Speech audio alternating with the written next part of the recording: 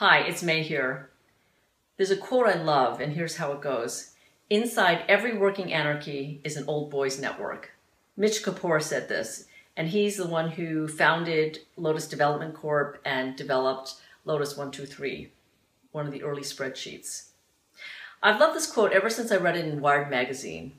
And what it says to me is that even within a society where there's no government or authority, there's still an order and some form of old boys network. Yes, even in chaos, there's an old boys network.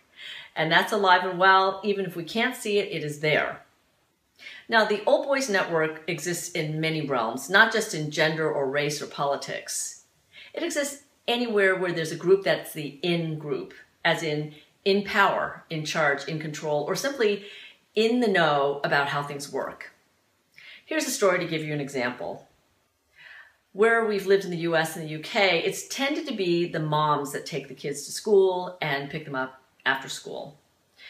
Now, I didn't get to do that most of the time because I was at work and I had a morning meeting every morning at 7:30. So my husband, Len, would take our daughter, Kristen, to school and pick her up. And this is when she was 7 years old. And it was all going really well until that Wednesday morning. So Wednesdays were brownie outfit day. So Len took out the brownie outfit, Kristen put it on, they had breakfast, Len dropped her off at the school gates. And then when Kristen was in the cloakroom where they hang all the coats, she peeked in and saw that nobody else had the brownie outfit on. Yikes. She was really embarrassed, trying to figure out how she was going to make all this work. Then, thank goodness, Olivia walked in and she was wearing her brownie outfit too. Wonderful, glorious Olivia. Thank you, thank you, thank you, right?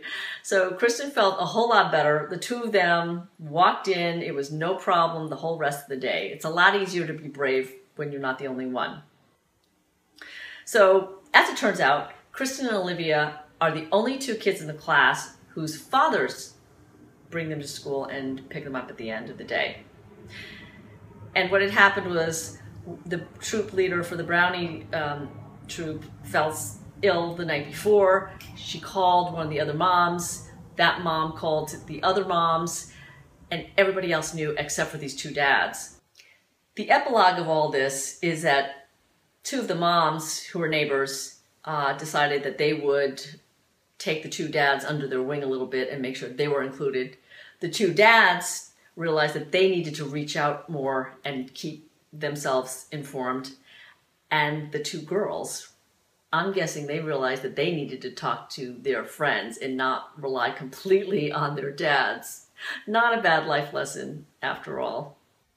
So now sometimes the old boys network is intentionally biased, but often it's not. It's just that we become so busy and preoccupied that we don't realize that other people may not have the same access to information or resources, or they may not have the same perspectives that we do. And in fact, I'm sure there are many times when I have unintentionally been so busy with my own life that I have made others feel like the out group and feel really left out. And that's not a nice feeling.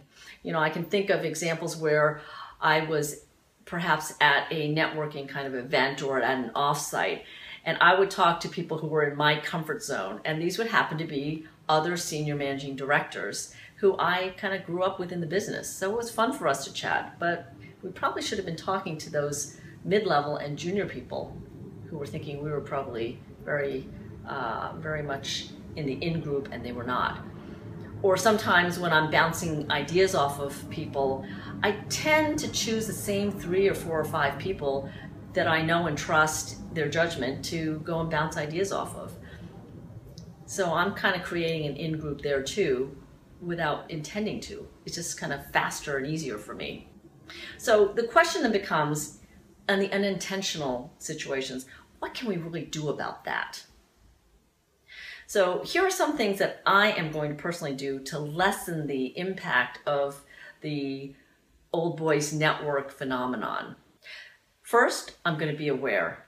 I'm going to stop being so busy with my own stuff and so preoccupied and start being more present and conscious of who's around me and what they might be thinking and feeling, and making sure that I am noticing who's feeling left out.